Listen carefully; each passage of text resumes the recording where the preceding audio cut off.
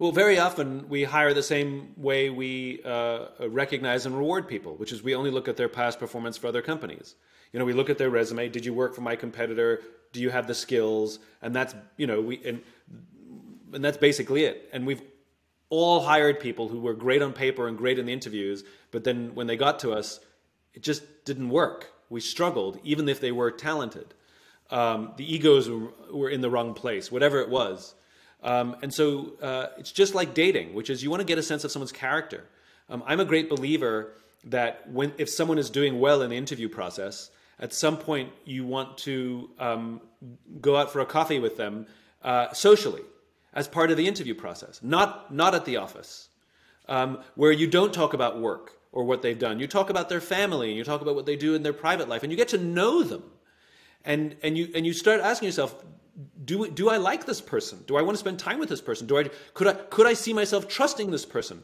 Again, it's a little bit like dating, but I think to have some of the more casual interaction is actually very, very revealing, and you get to learn about how someone thinks or treats the people around them. In addition, I think the way we write our want ads, looking for an engineer, X amount of years of experience, must know these languages, please apply. Okay, well, that tells us very little about who they are.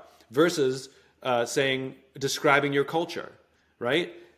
If you like working in a team where people take care of each other, where people are honest with each other, where we give honest feedback and we like to receive honest feedback, we may have a great job for you. Do you know how to code? Do you know how these languages? How many years of experience do you have? Please apply.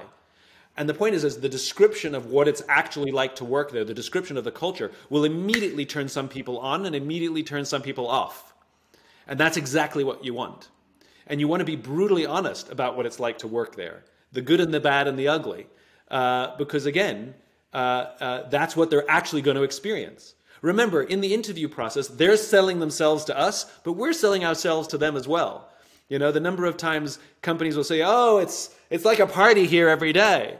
Well, sometimes, and then sometimes it's really like a dungeon, and I think it's okay to say that. Look, we work really hard, and there are days that's sometimes dark, but in the dark days, what you'll find is that we're a culture that takes care of each other. So yes, we have stress, but you'll find that the camaraderie is incredibly high.